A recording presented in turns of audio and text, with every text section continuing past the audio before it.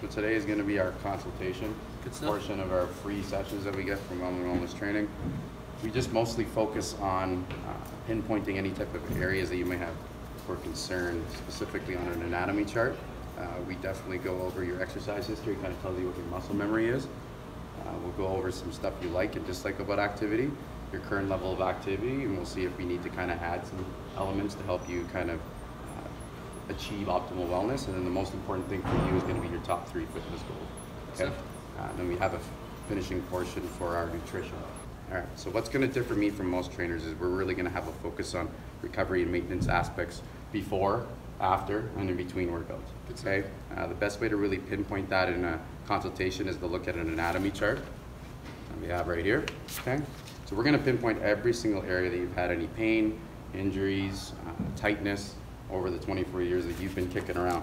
Typically speaking, if somebody really wants to allow their body to be in better alignment, have better posture, which in turn will help execute their movement patterns, there has to be a specific cycle in which they kind of attack exercise.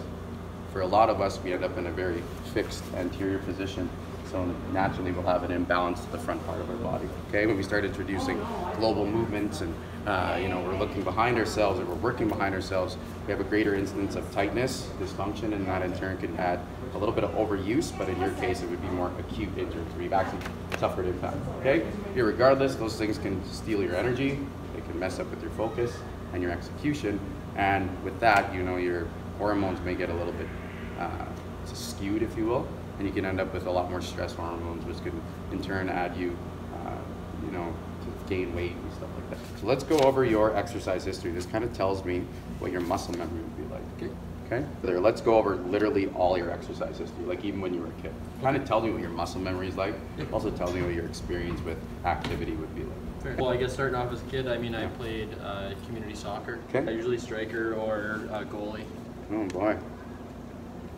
How come they put you in net? Really flexible? Good reactions? Like nice.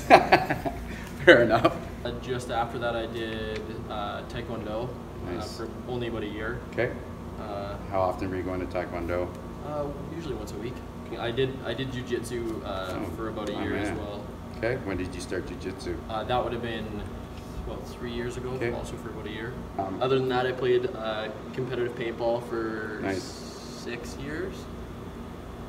From about 15 to about 21. Okay.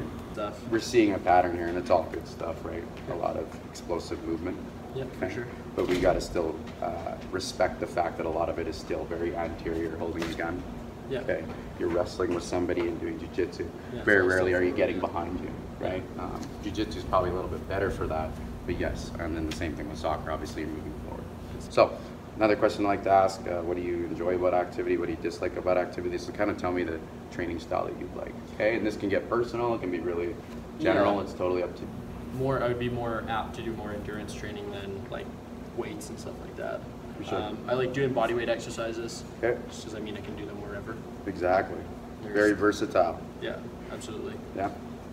Those are probably the ones that the biggest ones for me. Okay, so if we're gonna go a little bit more personal, is there anything that you would also get from exercise? Does it give you a boost in self-esteem, a boost of energy? Do you like energy. to be challenged? Energy would be a big thing, and not just not being so tired all the time. Yeah. So would it be safe to say that with an increase in energy, you would find yourself being more productive during the day? I would think so. Okay, awesome. Again, the most important thing for me to kind of accomplish for you is to reach your top 3 fitness goals.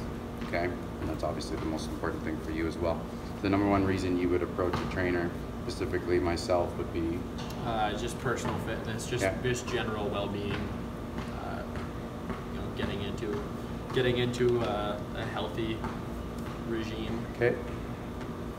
Okay, number 2.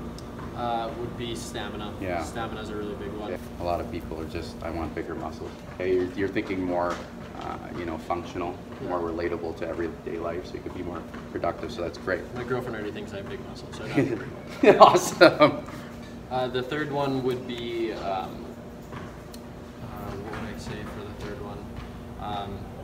Mobility. Okay. Mobility and posture. Awesome. Those are the ones. That's one that's kind of just been an underlying thing constantly that I've never really addressed. Right. So yeah, I mean, you're right on track when you say that you want to increase those things. It's very important that you've been kind of aware of this, and that's exactly what we're going to take this, because that's what's going to set us up for long-term success. Good stuff. Okay, awesome. All right. So yeah, I mean, you're right on track when you say that you want to increase those things. It's very important that you've been kind of aware of this, and that's exactly what we're going to take this, because that's what's going to set us up for long-term success. Good stuff. Okay, awesome. All right. So 80% of what we do actually will be nutrition. Okay, you can have the best workout plan in the world. You could work on some of those elements we just talked about, and if your nutrition's crap, it'll induce inflammation. Okay, it'll set your hormones on fire, and you can keep having more of a stressful cortisol, environment for your body, and you won't digest your food properly, so you're not getting the proper nutrients. So we definitely want to talk about nutrition. All right, so we're going to break it down for you. You're getting a good consistent balance. What we're not getting is a balance of the style or the type of food that you're ingesting, right? This is very typical of people these days. What you're getting is a very high carb, high sugar diet, okay?